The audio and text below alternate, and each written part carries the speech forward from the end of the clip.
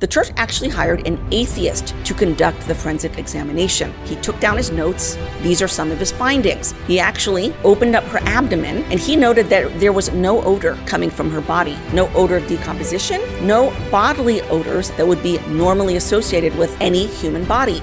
In fact, he says he smelled the scent of roses. Very interesting. Also, he examined her internal organs. No signs of decomposition. He also looked at her liver. Fresh blood was dripping from her liver.